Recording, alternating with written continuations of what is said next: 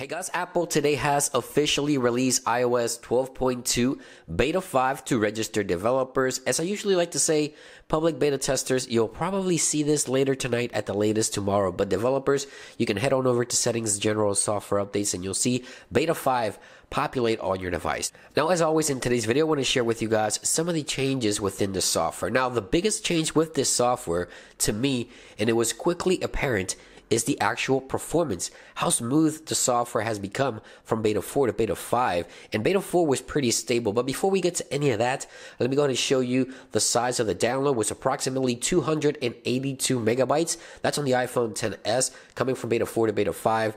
Of course, it depends on the software that you're coming from. The size may vary, but pretty much if you're coming from Beta 4 to Beta 5, you won't see more than 300 megabytes on your device. Now, let's take a quick look here at the current build number in the About section here, and there's one thing that's apparent here as well. iOS 12.2 16E5223A. Now that's a long build number. Usually when we see long build numbers, it means we still have another beta. So this could be the Gold Master copy. The reason I say that is because Apple hasn't been sending out Gold Master copies to developers before official releases for the last several software releases.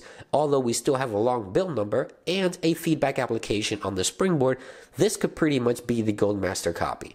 Now, again, as I mentioned, one thing that's super apparent is the actual performance of the software. It's just so buttery smooth. Everything is flowing so nice. This software is pretty much ready for prime time. I'm pretty sure Apple could be releasing iOS 12.2 on the week of the 25th. And now, if you haven't been following the Apple news, Apple could be holding an event on March 25th, which is going to be services related. So new iTunes services, maybe new subscription services, new TV services, and things like that. But Apple could be taking this moment to also release iOS 12.2 to the general public. Now, we'll have to wait and see what Apple decides to do. If they do intend to release on the 25th, next week we won't see a beta. This could be counted as the Gold Master copy and will be ready to receive this software to the general public on the 25th as mentioned. Now, of course, I want to go ahead and run a benchmark here as I usually like to do to see the numbers, and I'll be right back. These numbers are looking amazing. 4820,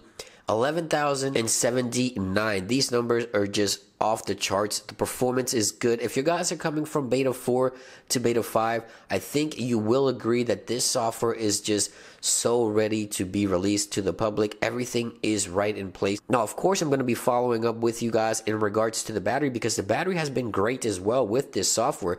iOS 12.2 Beta 4 has given me anywhere from 8 to 9 hours of battery life on screen time, and I'm a heavy user, so that's really good news in regards to battery. But be sure to stay tuned here to the channel. Of course, I'll have the follow-up video with any additional new features and changes, anything I come across, any bugs or anything like that. Of course, the battery I'll be testing as well. So thank you for watching today's video, guys. I'll see you on the next one.